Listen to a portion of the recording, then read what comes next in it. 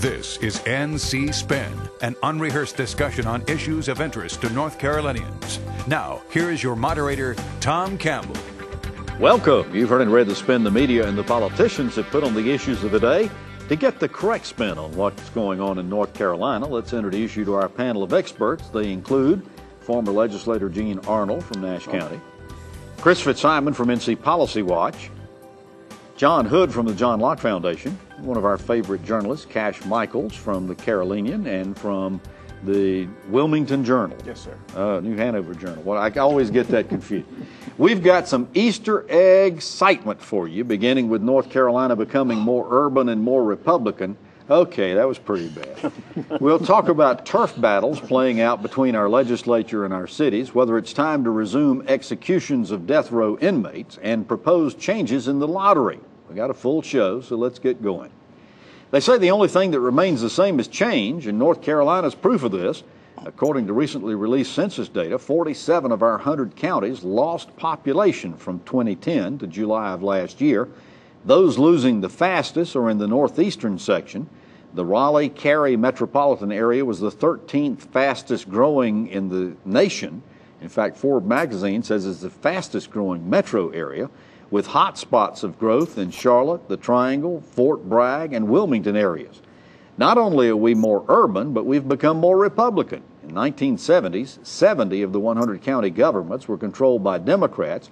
Following the 2012 elections, only 46 have a majority of Democrats. John, we understand the population is moving to more urban areas, but help us explain, why have Democrats seen such a dramatic shift in control of county governments? Well, there have been two strong election cycles for Republicans in 2010 and 2012. But there's a longer-term trend going on here as well. One of them is in rural areas that used to be heavily Democratic but pretty conservative in their voting. A lot of those voters are now going ahead and voting for Republicans. You know, their granddads and grandmas are spinning in their graves. Something else that's going on is a difference in how the people are sorting themselves in metropolitan areas. Republican-oriented voters are going to places like Union County outside of Charlotte or Johnston County outside of Raleigh. And those places that used to be Democratic have flipped Republican. Meanwhile, places like Mecklenburg County have actually become a bit more Democratic. Now, it turns out that Wake and Guilford counties are currently held by Republicans but have recently been held by Democrats. And those urban counties are going to be competitive, not Republican, but competitive for years to come. Chris, over this period of time, the number of Democratic seats on county commissioners' boards dropped by 10%.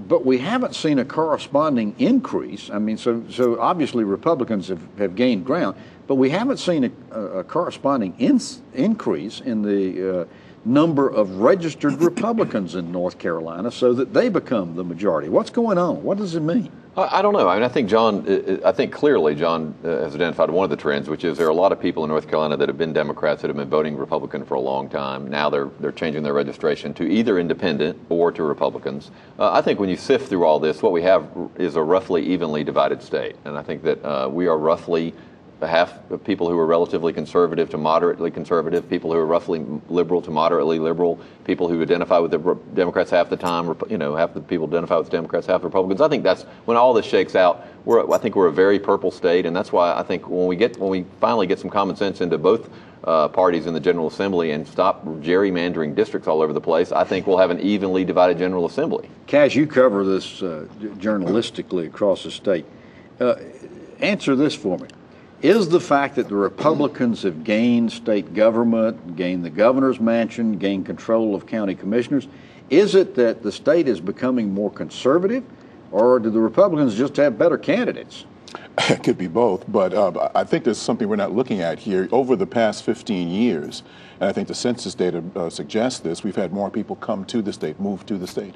Many of these people, for the most part, have registered either Republican or independent, and many of them coming from eastern states and out in the West are fiscally conservative, but they're socially moderate. So having lived here now for the better part of a decade and all, a lot of these people now are running for public office. We see that here in Wake County, where we have a number of folks on the school board, for instance, who are from someplace else. I think that contributes to the numbers that you're talking about. On the Outer Banks, they say they they come from off. Gene, let's talk about the population trends. What does it say to you that 47 of the 100 counties lost population? Well, I think, and the greatest losses in the Northeast, and I would add to that and the border rest counties. of the rest of the East also. There's been no growth there, and I think you will continue to see that. But I think we're getting away from defining people as Democrats and Republicans and more of moderates. Extreme right and left seem to be, to me, disappearing, and I think those are the people who are coming in and running for public office.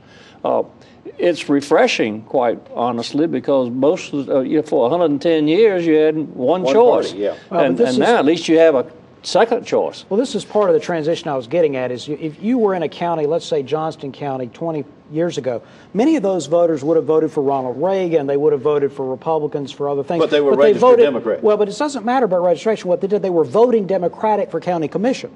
Okay, they either had conservative Democrats they liked, or that was just what everybody did.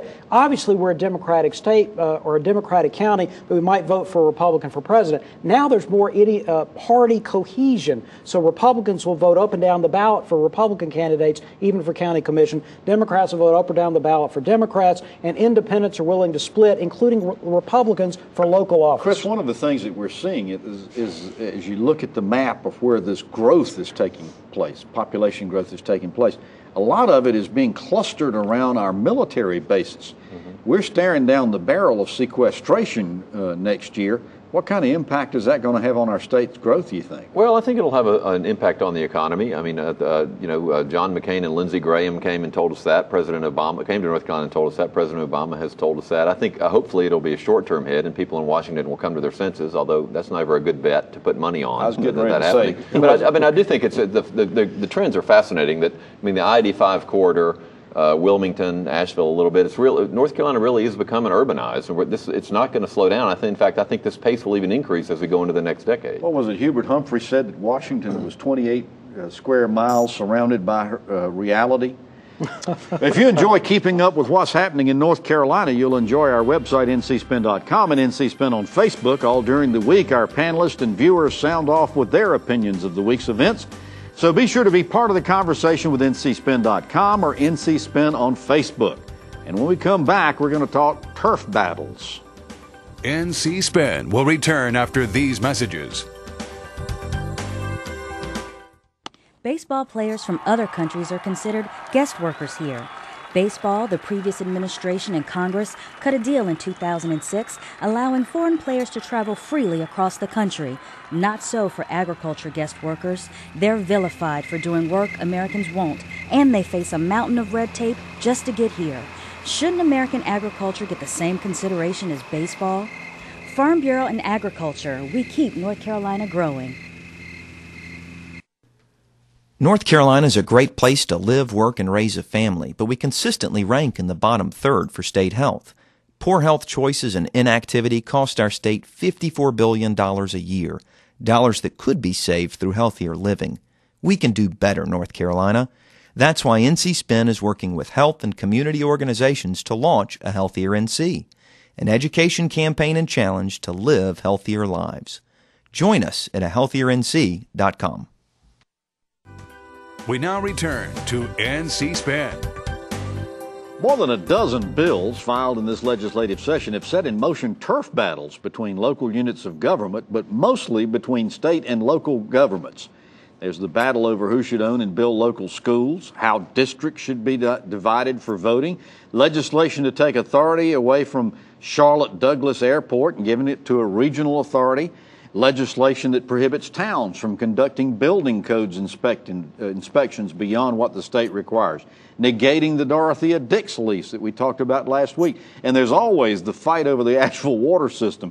Chris, it's interesting that Republicans have always touted local control and getting government out of people's way, and yet some of their actions this year seem to be amount to nothing more than meddling in local government affairs.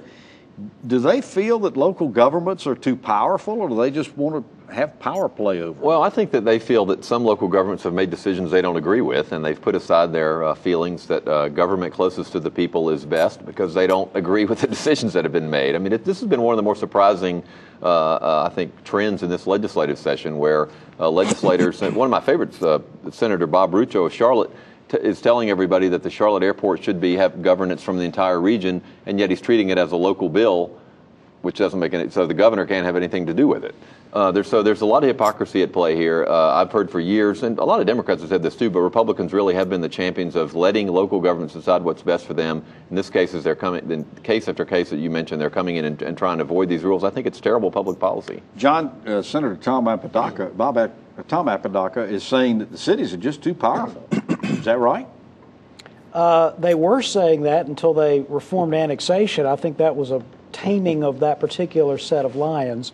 But that's another example of these turf battles, isn't it? Yes, but you were linking some things that were purely local things like Wake County school board elections or the Charlotte airport thing in with policy decisions that affect the whole state. For example, the proposal, which has been around for a long time, and I think a good one, of reorganizing the relationship between school boards and counties across the state when it comes to school facilities. So for years, there have been many counties, this isn't just a local issue, who have said, we would like to integrate the management of our capital, our parks and the buildings that we do. We think we're better at doing facilities and buildings and managing them. So what about having school buildings part of our real estate portfolio, letting school boards do education? That's not a local bill. No, but the other side of that, though, Gene, is that the legislature's getting into these battles about determining voting districts. It used to be that a county or a city or a municipality, somebody would come to the legislature and say, hey, we want to change the way we are districting our voting for city council or county. They're jumping right in the middle of it themselves right now. They have, and I think there's a great deal of a lack of respect by the General Assembly of the counties and the local governments. And the counties and local governments are afraid to say something to the General Assembly because they control the money. And they are deadly afraid of the unfunded mandates that can come down to them. So it's like going to your banker with your hat in your hand, and your banker doesn't like you in the first place. That's never happened to you. But Tom, let's call this what it is. It's just point blank pure politics. All right, there's no reason for the General Assembly to get involved in how districts are drawn in Wake County schools when no one has asked for that except for the county commissioners who have a problem with them. And I find it appalling that here we have a General Assembly that said, hey, Obamacare, we don't want any of that. We're going to take care of the people of North Carolina and not let the feds tell us what to do. Oh, by the way, Wake County, we're going to change your voting districts for you because it seems like a good idea. That is just plain appalling. Well, no, wait a minute. No, you have so many districts that the lines do not even come close to matching. Wouldn't it be nice if you had a district that was for your local representative and a district, the same lines were for your representative? But that's not what they're doing. That's not what's going on here, though, Gene. In fact, the districts in Wake County are relatively compact, and they were drawn by Kieran Shanahan, a Republican lawyer hired by the Wake County School Board. Now the Republican legislature doesn't like the results, and they want to draw them again. John, I want to get back to this Charlotte Douglas Airport, because this is an interesting thing for me. They've decided they're going to take the control out of the city of Charlotte. They're going to grant it to a regional authority, and yet there's $800 million worth of bonded debt on this airport, and there are a lot of people, including the governor, who are saying, hey, slow down here. Let's stop and figure out all. There are conflicting opinions about how the change from a city airport to an authority would affect that debt. Some people who analyze muni bonds say no big deal. Some say hold on a second. So I think it is something that's going to be carefully studied. Actually, that dispute originated with a young man who stowed away on an airplane, got into the wheel well at the Charlotte Douglas Airport, ended up dying, probably upon landing or something when it was going to Boston. And then that became a dispute about the police service at the airport and whether the city was managing that property because that was a security breach. Then there was pushback on that. So this began as a dispute about public safety. It has now become a dispute about the whole management of the airport, and I don't know how it's going to get resolved. All right, guys, so very quickly, let's go around the table. What's going to happen with these turf battles? Is this just idle conversation, or is the legislature going to change the way that they're moving? Cash? Republicans are going to flex their muscle where they can. And it's not even just always partisan. It's people who are in power, haven't been in power, who want to do things that they want to do, whether it's the right thing to do or not. I think they'll continue, unfortunately. I think there might be some compromise on their parts, and they don't go, they stop going as far as they have. John? I think some of these things may not happen, but it is true that cities and counties are creatures of the state. It's not the same relationship as the states to the federal government. The states create municipalities and have the ultimate authority over them. Justice matters. That's what we're going to talk about when we come back after these messages. NC Spin will return after these messages. Not all high school graduates go to college. Not all employers need college graduates. Are North Carolina's public schools preparing graduates with the skills employers need now?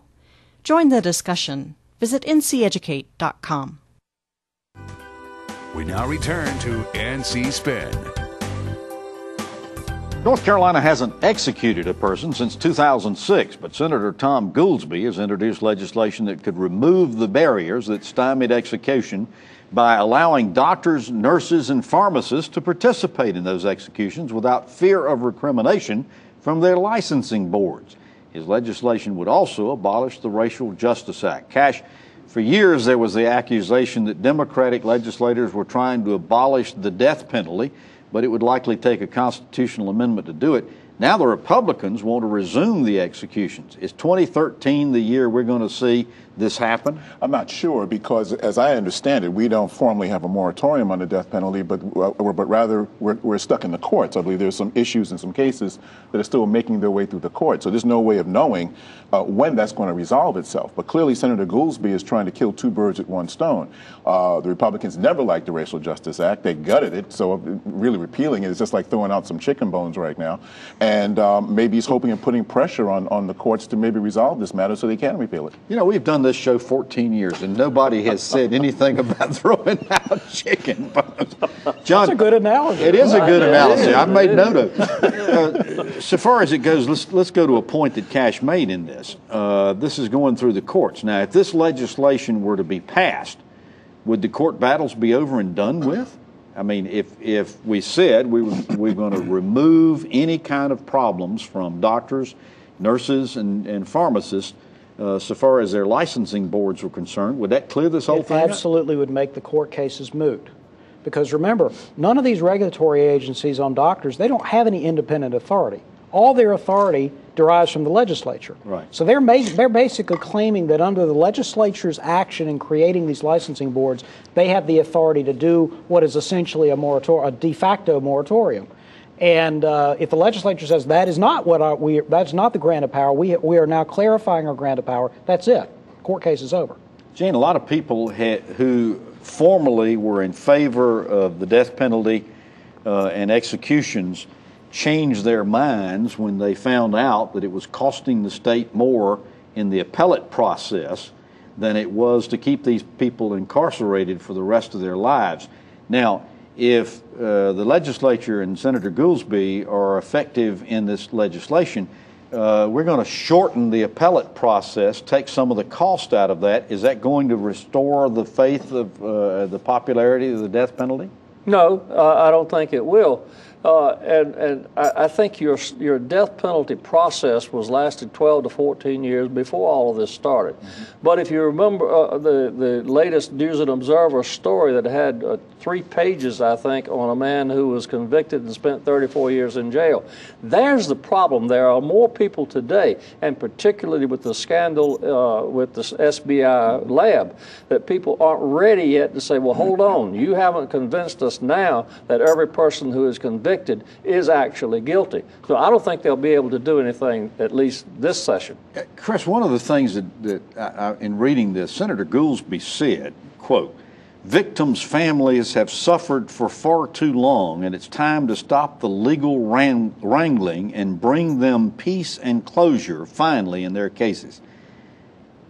are what we're after here serving justice or just getting retribution for the victims' families? Well, that's a good question. That really goes to, I think, the heart of the death penalty. And there is an organization called Murder Victims' Families for Reconciliation. There's a large group of murder victims' family members who have been through this horrible, unimaginable grief and don't believe somebody should be executed. They'd rather them stay in prison the rest of their life. And we're not trying to minimize that. That's right. And I think the victims community is really split on that. And I'm a little, surprised that Senator Goolsbee believes he can speak for all victims and is sure that all of them think that way. I think another point to talk about the death penalty is crime in North Carolina is down. Murders are down. We've been told for so long that the death penalty is a deterrent, and it's really not. This is really not about that. In fact, last year in North Carolina, I'm pretty sure there was not one person sentenced to death by a jury, and the death penalty was sought many times by DAs across North Carolina. So I think the death penalty is falling out of favor. I don't think there's a rush in the public to say, we got a lot of problems in North Carolina, and one of them is we're not executing people. But Cash, part of all of this argument focused around the fact that back in the 70s, we had a law that said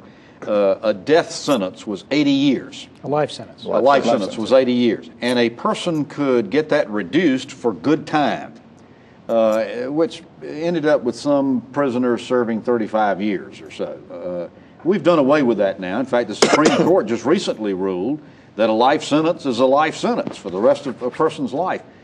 Doesn't that remove a lot of the objections that people had for wanting to execute people? In some cases, or not the objections that they have, but the reasons that they have for wanting to execute people. In some cases, it may, but keep in mind this is political, and the exploitation of victims' families is really a political tool to a certain extent, because as we well know, the law and order crowd, they're good for a couple of votes. And if you can get on their good side and get somebody to endorse you when you're running for office because you stood up for that murdered victim's family, well, that gets you to the polls. Very quickly, we're running out of time, but very quickly, I just want to get a quick comment on the elimination of the Racial Justice Act.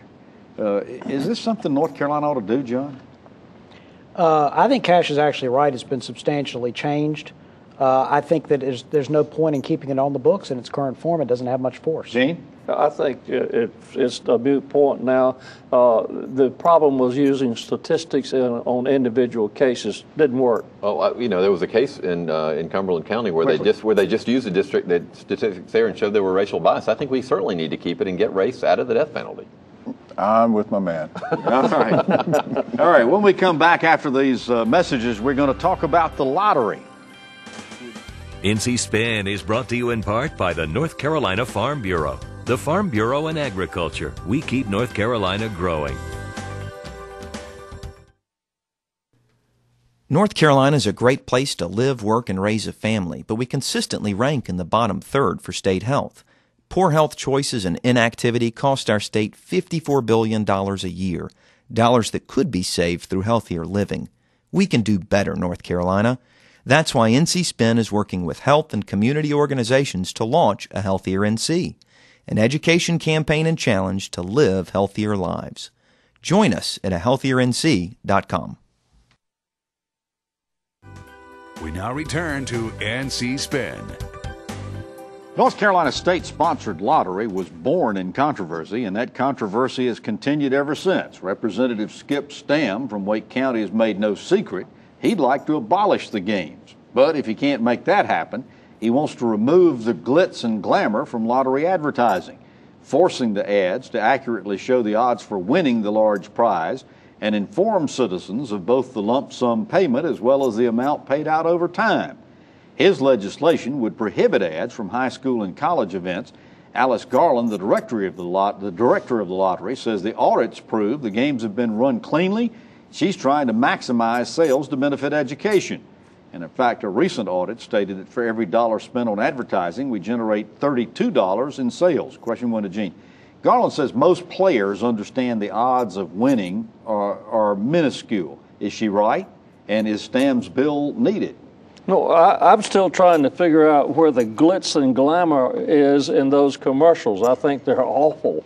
However, I think that what people recognize, you're not going to win the big one, the 400,000 or a million, et cetera. But what they're playing is on maybe a weekly basis. And they'll say, well, I won today and I scratch off and I lost a little bit. But at the end of the week, am I ahead or behind in the game? And it's a small man's game.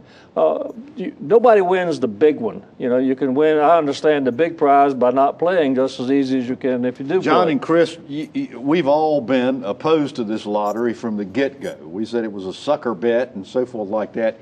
There are a lot of people saying, hey, guys, it's time to get over it. The games are here. They're not going away. I don't think those folks have met us. To paraphrase Lamont Cranston, the shadow. Change hell, is that what you're saying? The weed of shame bears bitter fruit. We should never have put the government in the business of tricking people out of their money to pay its bills. We should still figure out a way to get out of that business, and in the meantime, we should at least stop deceiving people about the odds of winning. So how do you respond to that? I completely agree. And Wait a minute, the two of y'all agreed it is Easter Sunday. I'm appalled that we're trying to maximize our sales. That means we're trying to trick as many people as we can. We ought to have, if we're going to have the lottery, have it there. Don't try to convince more people to play. Have it there. Use the money for capital expenditures and be done with it. And I completely agree with Paul Stam. I wish he'd have gone further. Yeah, Cash, I think the real question here is whether or not the lottery proceeds are actually being used for education as designed, or are they, as many suspected, supplanting funds that would already go to education? Well, first of all, not enough funds are going to education. I think that's been established. A formula they came up with, no one understands. Let me go on the record and say I agree with you. I wish they would get rid of it too. I grew up in New York City, and you think the commercials are bad here. You should try New York, where they have lotto commercials plus off-track betting. So I agree. It is a disgrace, and this state should never have gotten involved with it. Tom, I was there when we passed the lottery. And the argument, the big fight was not over whether or not the lottery was going to go in. It's what were you going to do with the money? Everybody wanted their piece of it. Well, you've heard our spin on the issues of the day. To stay informed all during the week, give your feedback and read our weekly column. Visit our website, ncspin.com, or catch NC Spin on Facebook. We hope you'll join us next week when we'll take on more issues of interest to the people of North Carolina. Until then, hope you have a happy Easter. Stay informed and watch out for the spin. Join us next week and get the spin on issues facing our state.